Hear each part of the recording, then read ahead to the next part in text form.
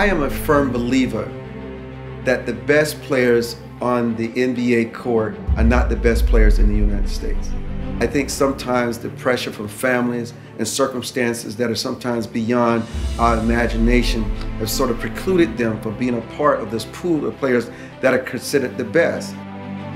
You know, I don't think there's any question people are inspired by success, and they're inspired by people who beat the odds when the underdog comes out on top.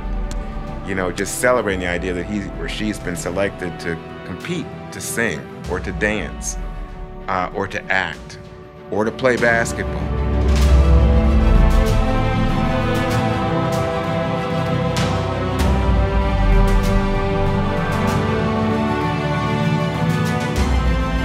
We're too much of a divided nation, despite the fact that we want to be out of many one, e pluribus unum.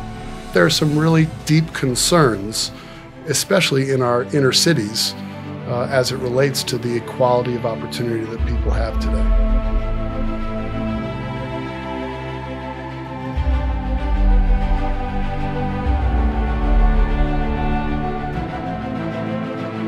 I grew up in Brooklyn, New York, and in playing basketball as a kid and growing up, I was always taken by the idea that how many great basketball players on the street didn't perform well in school, did not take advantage of the skills that they could demonstrate on the basketball court.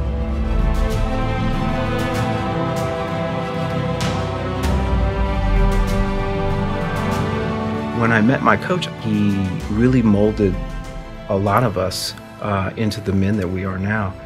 We understood the value of sort of working on a common goal and working as a team and a unit, and you know, being there for our brothers.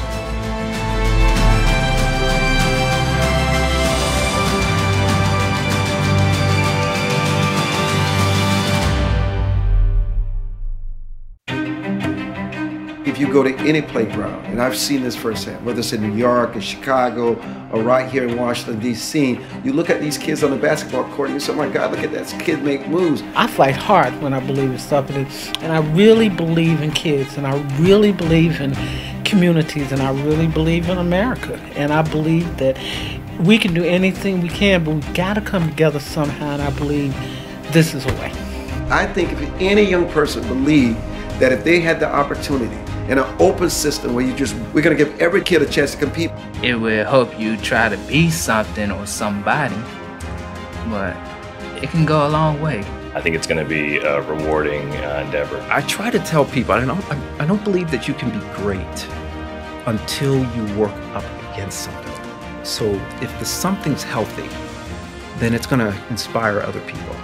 And that is exactly what we need. And we should be doing many more things like that.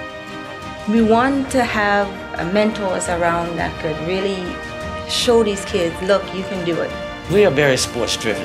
We are very sports. You just look every Sunday on the games, there's basketball, football games, how many people show up? You can't get that many people to come together for nothing. But to come together in one spot for one reason, for that longer period of time, it's great. And so I think sports has always brought people together. My children, they love basketball. They can tell you anything, everything about them. Every kid watching the NBA sit there sometimes and watch those players, and they said there was a time in my life I was better than Kobe Bryant. I was better than Kareem Abdul-Jabbar. I was better than Larry Bird. If I only had the chance.